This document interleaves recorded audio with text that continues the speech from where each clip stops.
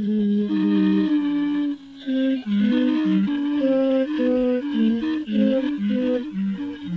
monster walks among us with a clipboard and instruments of torment and oppression. This monster has been walking for a long, long time, planning for a long time. This monster works for the concentrated evil of the departing age.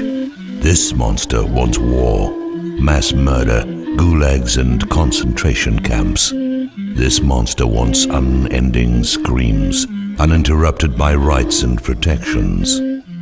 This monster has all of its rights of performance and practice guaranteed by laws brought into being by other monsters employed or compromised by it, and who came into positions of power because too many people were dreaming about their own confinements that came disguised as liberty and freedom to acquire and possess what they did not have and believed they needed, and that their lives would not be complete without.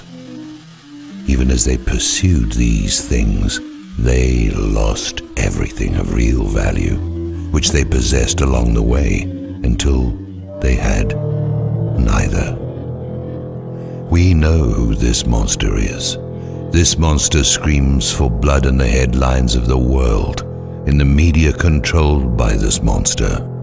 This monster wants to attack and destroy nations and peoples who have not made war on others in centuries, and those who did it with the assistance and at the urging of this monster.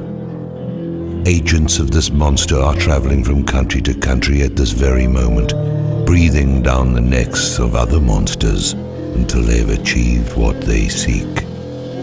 They want to open the gates of hell just to see what happens and to enjoy the show. There will be no peace, no symmetry and no prosperity while this monster and his crew are allowed to move among us. We have always been at war with the same enemy, and this enemy's chief weapons are our ignorance and our appetites. We are seduced, but we go willing enough.